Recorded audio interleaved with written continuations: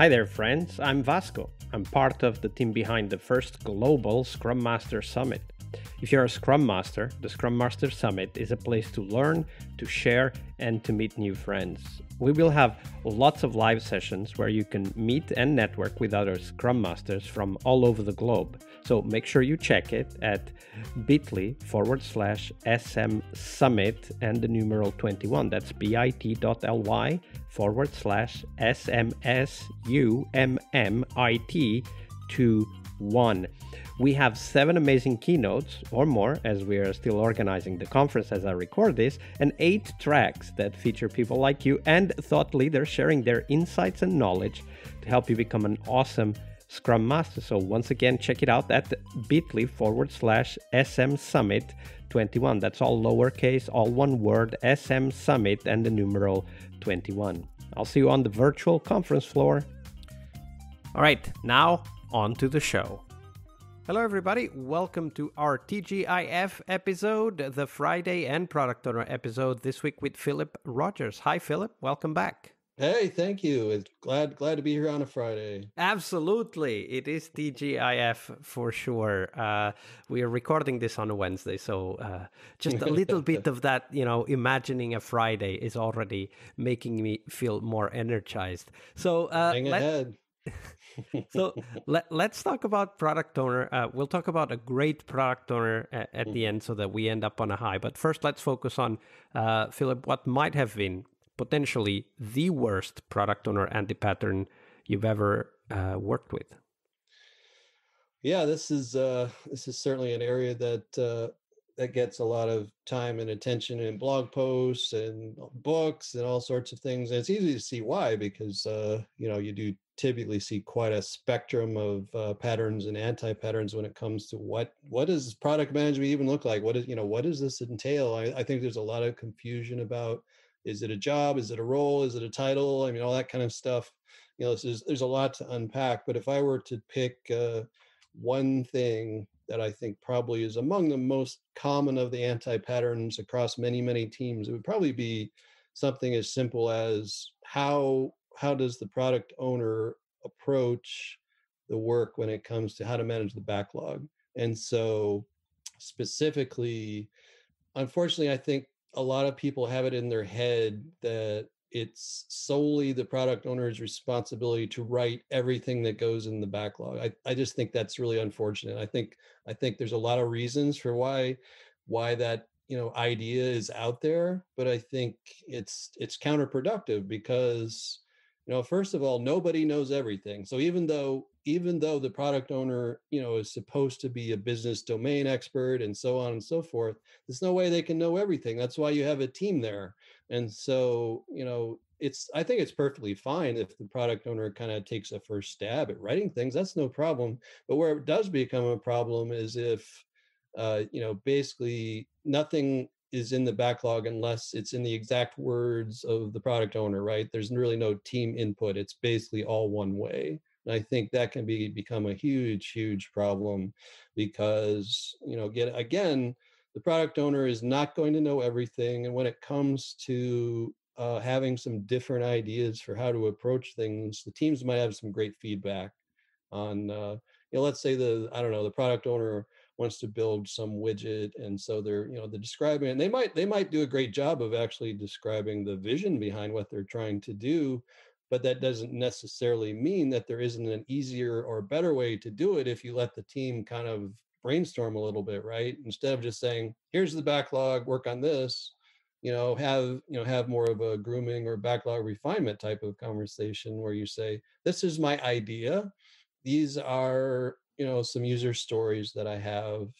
How do these look? And make it more of a conversation instead of a one-way thing. How do you do that, Philip? I'm totally with you in what you said, that conversation needs to happen. But of course, for us as Scrum Masters, the challenge is how do we facilitate that?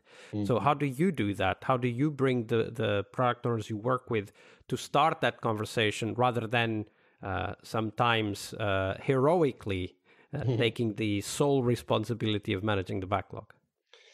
So I think one of the better places to start is to see if you can find a trusted partner to work with the product owner, and sometimes they're right there in plain sight. Sometimes they're not. So I think in a lot of cases, depending on the team context, again, we could probably debate titles and stuff, but what a lot of teams have as a team member, or maybe even more than one, is someone like a business analyst. And so oftentimes the business analyst also happens to be kind of a product owner in training if you look at sort of the career path, right? So a lot of times, if you do have a business analyst or more than one on the team, they're often being groomed to be scrum masters or product owners or something anyway. And so they also tend to be pretty heavily involved with the customer facing conversations that occur, and also all sorts of testing, UAT, et cetera. And so it actually would be a problem if the product owner didn't have a good working relationship with that person or persons in particular. So I think that's a pretty good place to start to kind of get to a place where the product owner feels like that's a true partnership. They're really collaborating. And then once you've got that, I think you can move beyond that. Then maybe you can do something more like what some people use the term three amigos, for conversations that happen in like a backlog refinement context, meaning that, let's say it's a team of 9 people, and so you have 3 groups of 3, and you let each little subgroup kind of go off and do some refinement on their own. And if it's like a fairly standard team, maybe you have one member of each group who's a developer, and one member of each group who's a tester, and maybe one member of each group who's a UX or design person or something like that. And then you have those little groups work together, and then they come back to the whole team. Obviously you can still get feedback. Maybe the product owner doesn't think everything they did was perfect, but you can talk through it. And I think that's another opportunity to kind of get in the habit of collaborating more. Yeah, absolutely. At the Three Amigos idea, I'll put the link in the show notes. It's a great way to start that conversation. And finding that trusted partner, I think that can be a great catalyst for conversation. And also the fact that it starts to nudge the product owner to work on the stories together with someone rather than alone, because that's also Yep. one of the dangers that I see. Sometimes product owners really want to do heroic contributions and Yes. go off and work alone on the stories for a long time, and of Mhm. course then are disheartened when they present the stories and nobody understands what they mean. Right. Because you work on them alone, of course, and Oh people yeah, were the not air involved. goes right out of the balloon at that point. Exactly. But of course, I mean, they do it out of good intentions. It's They just do. not a very effective way to create the backlog, because it leads to a lot of confusion and misunderstandings. Hmm. Right. So now, Philip, we turn our attention to the opposite, the mirror image of what we just described, what might have been potentially the best product owner that you've ever worked with. What were they like? Yeah, I think a good place to start with this is empathy. So certainly that applies to Scrum Masters in a big way, but also to product owners as well. Really starting from a place of empathy, right? So, and that can look a lot of different ways, but I think when you get right down to it, a team is going to notice pretty quickly if and when a product owner has empathy, meaning they want to have an open conversation. It's not like this one way thing we were talking about. They really want it to be two way. They want it to be a collaboration. They really want it to be the best possible product.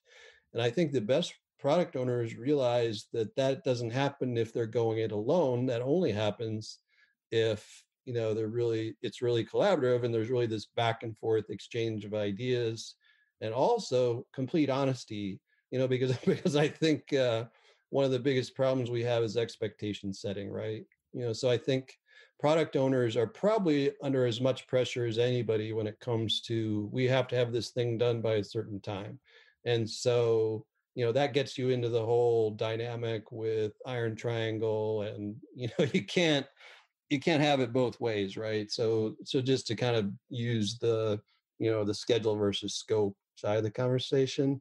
So again, I think the most effective product owners are really good at setting realistic expectations and basically saying, okay, we realize we have, say, this deadline. Okay, well, we also are going to need some flexibility from you, the customer, from you, the stakeholders, meaning that, all right, well, we have this deadline, we're gonna hit that deadline, but the big caveat is we may need to trim scope here and there because we're going to discover things along the way. And so instead of this sort of watermelon status thing, right, where red on the inside, green on the outside, which is unfortunately kind of an all too common, right, where nobody wants to say anything that seems like it's bad news, right? Everything's fine, everything's fine, everything's fine. Then you get to when you're supposed to release, and all of a sudden it's on fire.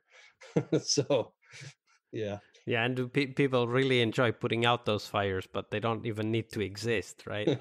Yeah. So what have you seen? Like, so setting expectations, definitely a great asset for a product owner if they can do that. But how do you see great product owners do that? Like, what are some of the approaches, techniques that they use to effectively and deliberately do that setting of expectations as you described? I think one of the things you tend to see a lot of is closer to what people refer to as probabilistic forecasting. And so, typically this would be a collaboration between the Scrum Master and the product owner, a close collaboration. And for anybody for whom maybe that term's a little bit unfamiliar, so it's often probably the most common context for weather forecast is a weather forecast for probabilistic forecast, meaning that if we're talking about like a week from now or a month from now, our level of certainty is certainly much less about, it's going to be sunny or not than it is for, say, tomorrow.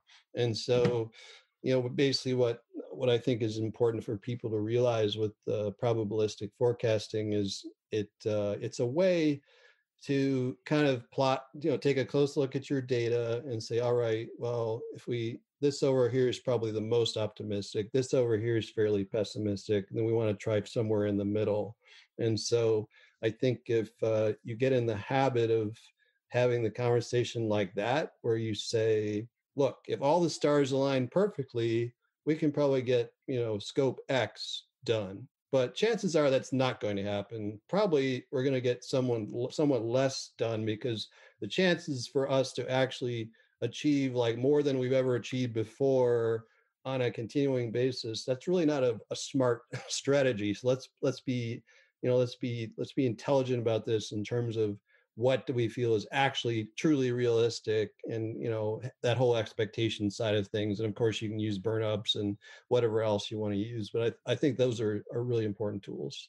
Yeah, absolutely. Having that language again, right? So if probabilistic forecasting gives us a language to talk about what's possible and what's not possible, and I think that's very important. Mm-hmm. Thank you for sharing that, Philip. Unfortunately, we're getting close to the end, but before we do go, Philip, where can we find out more about you and the work that you're doing? Yeah, absolutely. So you can definitely visit my blog, and so I'll just give you the name of it. And we'll put the link on the show notes for everybody to easily find it, of course. So I recently rebranded it. So now the blog is called A Path Less Taken. It lives on Medium. And on the blog, I do write about a great many of the topics we've talked about, as well as some we haven't, like leadership, a little bit in more of the technical coaching domain, but that's where you can find my latest writing. Absolutely. And we'll put those links in the show notes so that people can easily find and connect and ask questions, interact with Philip for sure. Philip, it's been a pleasure. Thank you very much for your generosity with your time and your knowledge. Thank you. It's really been fun. I appreciate you hosting and facilitating this. One more week of the Scrum Master Toolbox podcast is over, but there's a lot more we have to share. We have developed our own membership site where you find a community of active and engaged Scrum Masters. In this site, you get access to exclusive content and get to interact with us, your podcast hosts, as well as the best Scrum Masters in the world. Join us at scrummastertoolbox.com/podcast and keep this podcast free of advertising. See you next week for one more week full of Scrum Master tips and tricks. We really hope you liked our show. And if you did, why not rate this podcast on Stitcher or iTunes? Share this podcast and let other Scrum Masters know about this valuable resource for their work. Remember that sharing is caring.